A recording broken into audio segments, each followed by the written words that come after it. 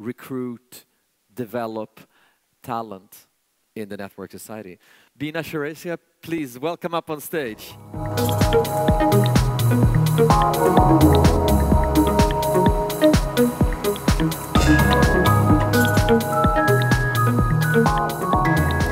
great to have you here. I'll steal a high. Hey, very welcome to the SIME stage. So how does it feel to wake up in the morning and have so many people to care about in I don't know how many countries, how many cultures and ages and so forth? Feels great, actually. You know, I'm lucky to work at a great company. I have a little bit of experience behind me in doing this. So for me, it's every day is a new day, a day in which you can make a difference. And what I worry about then is, am I forward-thinking enough to anticipate some of the things that I might not be doing or I might not be thinking of right now? But I was going to ask you what are the things you're not thinking about right now, but I had to find a new question. I mean, you've been in Silicon Valley, you've been working there extensively, and you've also been working with very, very large organizations. What are some of the things that you think will change in HR that is going to be completely different than the sort of the HR challenges? Or maybe how has it changed? And then we can look at how it will change. How has it changed since you started? I'm going to age myself and date myself when I tell you this, but it's changed tremendously. So, you know, if you think about HR, you think about some basic elements, right? If you think about people, you think about hiring them, you think about developing them, you think about rewarding them, etc. So the pace of change is so fascinating, even since the time when I graduated from college. So let's just take one part of it. How do you hire people, right? When I graduated, it was all about looking at job boards, going through college recruiting, trying to understand which are the big companies out there that you want to join. Now it's so different. Yeah. Right? So just take an aspect of how do you get to talent? Social media, and you just saw the stats over here also. Social media is totally taken over, right? So now it's no longer about going to a college recruiting center. Now recruiters will say, in fact, this is a stat, 92% of recruiters have said that they have used or plan to use social media to recruit, and 73% have said that they have used social media to successfully hire a candidate. I mean, think about that. How mind-boggling is that, right? Yeah. And so you looked at the sort of the network equity of somebody, or do you look at somebody's party pictures at Facebook, or sort of is it only LinkedIn, or do you try to see what they are as social individuals as well, or how does that pan out? It actually works on both sides, right? So on the recruiting side, you know, you sort of have your archived life that you can look into. Recruiters say that they go in and they look at people's profiles, whether it's on Facebook or anything else. They can look at profile to get a better idea about the person they're trying to hire. But on the flip side, it's not just about who you're trying to hire. It's also about people, whether they choose to come to work for you, right? Now it's becoming so much more important because now people are wondering whether they should work for you or not, right? So now they want to see what you can do for them, right? So when you started, it was like, please give me a job, and now it's like, what can you do for me? You know, I got out of college. I thought I was so lucky. I was so blessed. I went to work for PepsiCo. It was a great company. Now they want to understand. They'll go, you know, people, when they graduate from college, they'll go to sites like Glassdoor.com. And out there, they want to look at the reputation of a company. Are you an employer worthy of their choice, right? They also want to know about not just what your product is, but more about what difference you make, right? So your company's reputation is important, and they have access to that, right? With these devices and social media and being connected everywhere. They want to know, whatever you're doing to earn your money as a company, are you doing it in the right way? Right? So does values become more important? I think so. I think values and reputations become extremely important because what you have going on is a level of transparency that we've never seen before. Right? Technology is this great enabler. Right? It's a great equalizer. You have access to information, and you're constantly connected in your network. And so you're talking about which company should you join or should you not join, right? What products are they doing? Are they socially responsible? Do they have sustainability? Things that people never thought about in the past become so important now. So technology is becoming a much more important part of HR. So is it going sort of from an touchy-feely art to a science, or how's that going to evolve? Yeah, you know, as the world evolves and the change takes place, and accelerated change that we have today, ways of working have to change, and same in my profession of human resources, right? So I talked to you a little bit about recruiting. Now if you think about development, right? When you think about development and how do you build the skills and the competencies that you need, that's changed, right? Before, it was about going to a classroom and taking a training class. And then we came up with this concept of 70, 20, and 10, which really says development takes place 70% through experience, 20% through learning from others, and 10% through formal learning. Well, that paradigm is now being called into question, right? Because with technology, you can access anything you want anytime, so the classroom becomes history. The training room becomes history, right? So now it's about the 70 and the 20 sort of seep together. So you can't rely on the same parameters. So how you develop people also has to change. You have to have different ways of getting people to learn from each other, leverage their network, especially when you think about the digital natives or the millennials. We had a little HR pre-SIME breakfast today where we gathered a lot of the interesting HR directors from the region. And there was somebody said, I started with HR because I care about people, and now I have to deal with technology. I thought that was kind of funny. Yeah. Do you think technology is an enabler? Is this sort of the network society, is that better for HR, or is it something that is sort of challenging for HR? No, I think it's better. I think it's better for HR. It's just your way of working has to change. So technology is an enabler, will be as much of an enabler as you allow it to be. You can shy away from it, but you really have to deal with it, right? And you can use it to allow you to connect with your employees in ways that you never did before. You can use it to find out about your employees. You can use it to motivate them and encourage them to work in ever better ways. But there must be a cultural sort of rift between somebody who's 60 years old, they're sitting in Sweden, they've been with Ericsson for a very long time, they're very good at what Ericsson has been doing for a long time, and then you recruit somebody in Bangalore who's 18, and then you recruit somebody who's in Silicon Valley who's 30. Sure.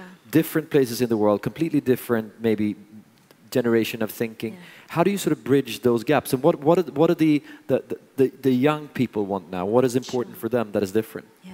So you reference the let me say cultural divide with different countries, right? That there are ways of dealing with, because most global companies operate in so many countries that it becomes sort of seamless. The more challenging one is the generational difference, right? When you have a multi-generational workforce that you're working with, and you have technological shifts, right? So how do you bridge the gap?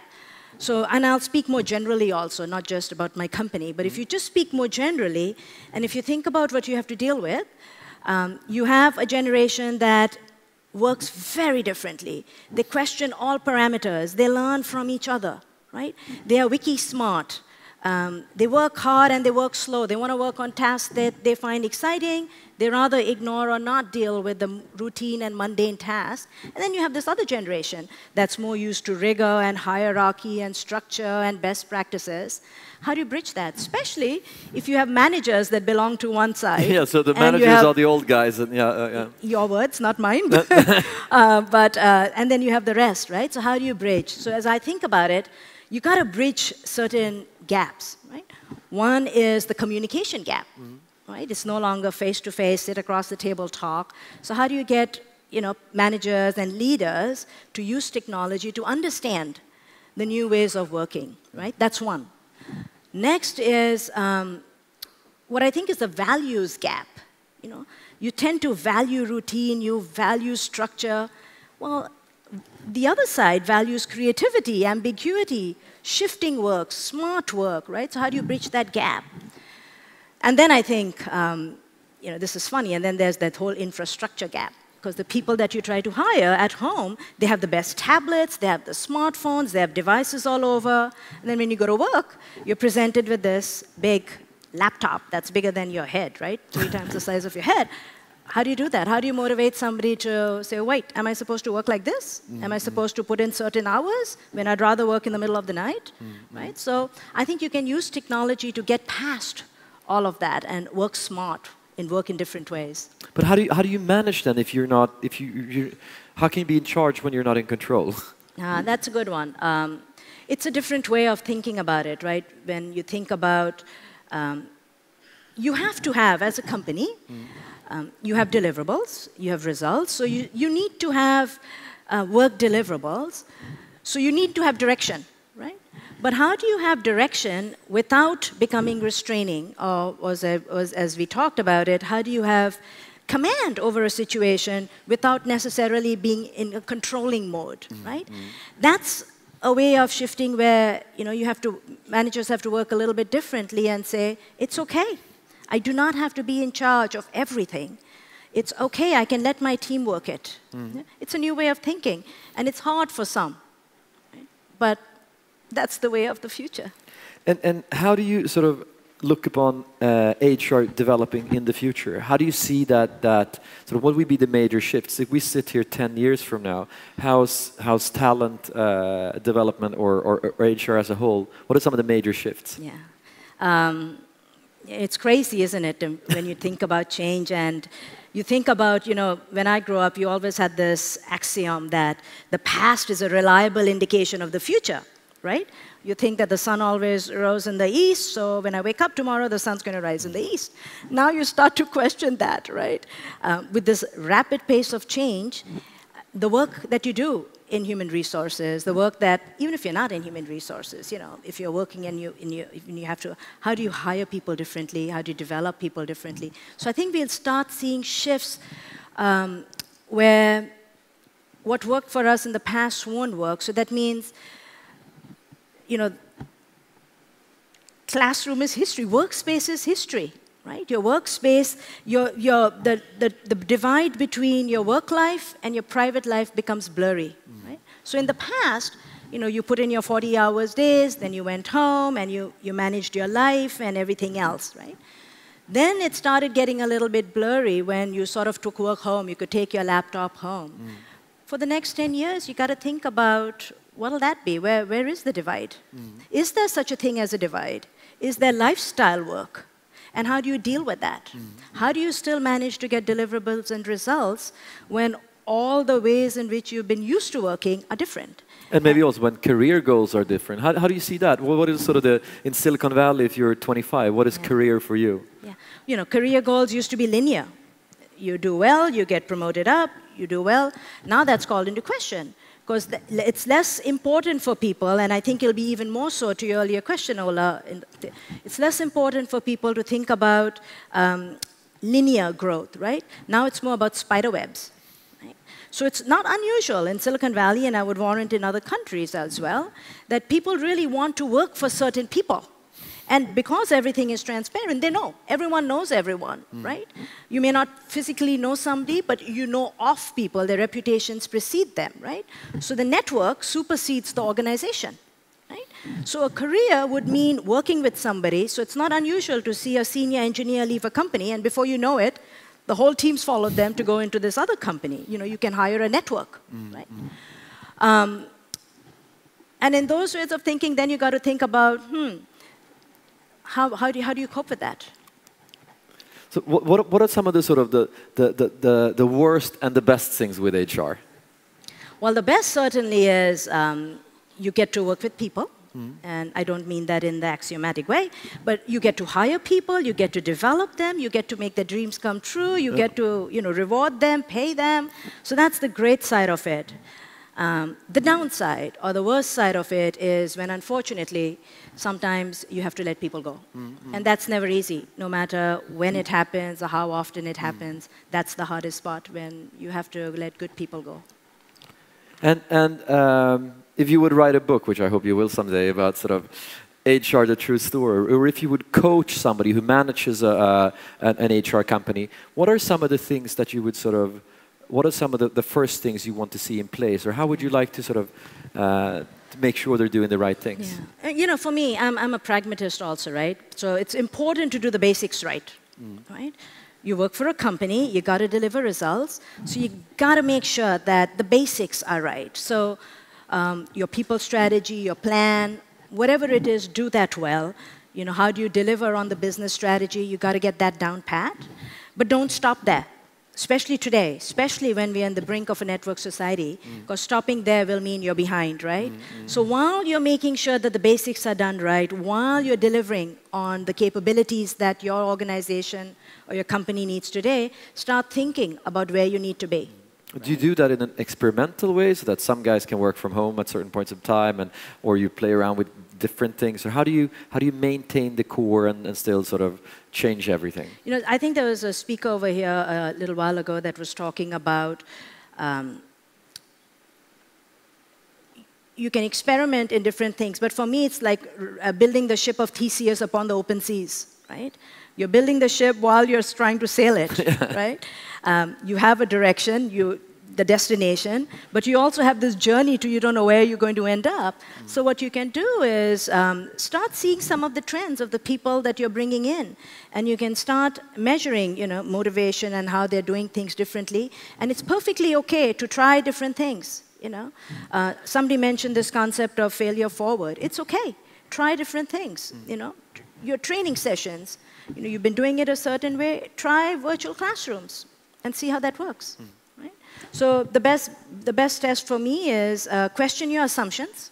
Well, first make sure you're doing your basics well. Number two, question your assumptions and start seeing how you can prepare for that world of tomorrow and start being an evangelist for the change. At least I think that I would need to be an evangelist with my organization of, I think that the destination is going to be there. So let's now, as if, you know, to use a sailing analogy, tack your sails to see how you might adjust to get over there. This society we're sort of being very positive about, network society, a lot of people are going to join the party. Do you think there is a risk that some people are left outside, or do you think there will be a digital divide in terms of who's in it and can choose their employer and who won't have a job, 54% of the young people in Greece? Or do you think that somehow we will manage to harvest those talents and develop those regions as well because we can work remotely or in different ways? I think so. You know, like I said, I think that technology is the great enabler, and it's also the great equalizer. So you do not and the ways of working technology allows it to be different. So you do not physically have to be somewhere to work for a company. So, you know, although we always think that, God, there's so many people that are coming out of universities, you know, how are we going to accommodate them all? At the same time, the war for talent is on, right? The war for talent is on and constantly is for good talent, right? So now you start thinking, where do the two meld, right? In the war for talent, so to your direct question, yes, they get accommodated. But in different ways. It's not about going to work for one company. You know, you can do what you're doing and supply 10 different companies. So all of those will change. So thank you very much for coming here and sharing, and I hope to read the book in the future sometime. Thank you very much. Thank you.